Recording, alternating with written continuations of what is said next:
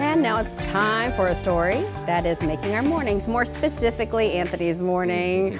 Meet Anthony's #1 fan, Quincy. He did an in-depth report about his favorite meteorologist, tracking where Anthony went to college, his motto, and even a fun fact, which is that he's related to Sterling K. Brown, which if you're a fan of the show, you already know that.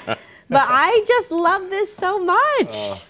You know, what's your motto? Tell everyone your motto. So my motto that I came up with, I guess, when I was in college was, it's a beautiful day no matter the weather, because it's a day we've never seen before. Oh, that is lovely. And it was like one of those things where I was like, I have to have a life motto. It's just a meeting, but you don't have to have a motto. You know, I was young and I needed to kind of like establish myself as a weather person, and that was kind of my way of doing it. But oh my gosh, like, I never thought that there would be someone who would want to be me when they grow up, so that's just super special. And I mean, the smile, the suit, the tie, he's already dialed. Well, I will say this, he's a little better dresser.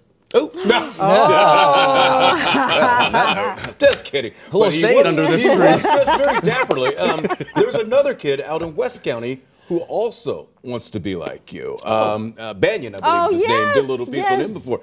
So, I mean, you're really casting a light out there for a lot of people, so thank you for that. Forecasting a light, yes. I mean, honestly, I love the weather, and when I was a little kid, I looked up to weather people and wanted to emulate certain ones, like Jim Cantori, you've probably heard of.